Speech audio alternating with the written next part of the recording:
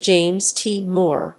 James Thomas Moore, February 8, 1952, July 25, 2006, was an American meteorologist who advanced isentropic analysis, jet stream dynamics, cyclogenesis, and heavy precipitation forecasting.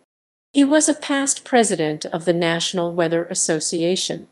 Doc Moore was also the co-author, with fellow meteorologist Peter R. Chaston, of Jokes and Puns for Grown-Ups. Growing up in New York City, Jim had an early interest in weather.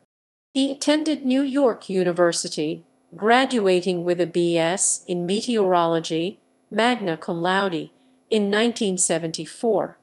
He moved on to Cornell University, where he earned a M.S. in 1976, with the thesis A Dynamic Visualization of the Events in the Multiscale Energy Momentum Cascade leading to the development of severe storms, continuing to a Ph.D. in 1979 with the dissertation A Utilization of the Nested Grid Approach in the Development of a Severe Weather Index, both in atmospheric sciences.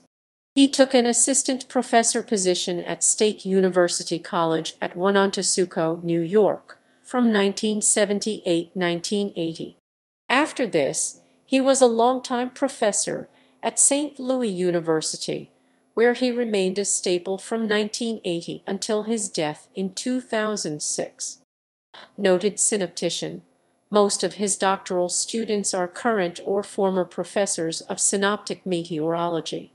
Moore was strongly interested in teaching, both forecasters and university students, as well as the general public.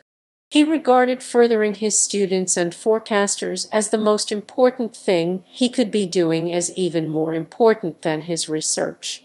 As such, he was heavily involved in bridging research and operational meteorology, and he traveled the country giving presentations, interacting with forecasters, and ingesting feedback. He served as president of National Weather Association NWA in 1999, and in 2000 received the T. Theodore Fujita Research Achievement Award from the NWA.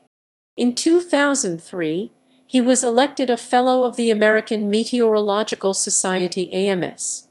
Then, in 2006, he received the inaugural Comet Lifetime Achievement Award, and posthumously the NWA Lifetime Achievement Award.